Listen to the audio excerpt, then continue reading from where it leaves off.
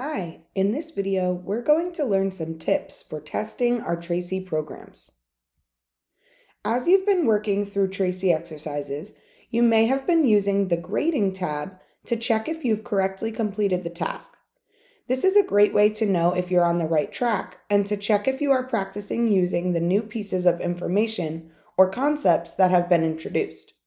As we continue through this course, this is a great way to continue to use the Autograders if available. In other scenarios, you may notice that the Autograder checks are all successfully completed, even when the output of your code and the result world look wildly different. This is why you do not want to rely on the Autograders to determine if you have fully completed the task. So, if the Autograders are not going to tell you when you're successful, how do you know when you have completed the exercise and it's time to move on? Let's dive into a few different options you have to check your code.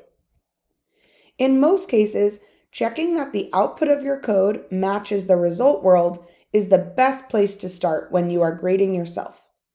There are some programs that will allow you to be more creative, and in these cases, you don't need to have the output match the result world exactly, but this will be noted in the exercise description.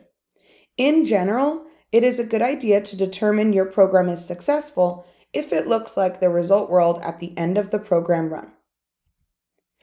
As we learn more commands and concepts, our programs are going to get more complex, and we may be asked to solve a problem in a specific way. It is important to note any information given in the description that may provide us with a sort of checklist that can be used to make sure we are solving the problem correctly. This can always be referred back to by clicking on the Exercise tab. A rubric may also be included in the exercise description in future exercises.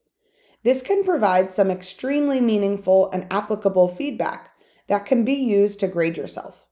Your goal is to be in the advanced category for each piece of criteria listed. Peer review is another great way to get feedback on your program. We will learn a bit more about structured peer review sessions later in this lesson, but simply turning to a partner and asking them for feedback on your program while you give feedback on theirs is a great way to be sure that you are both on the right track and to gain a different perspective if you're stuck.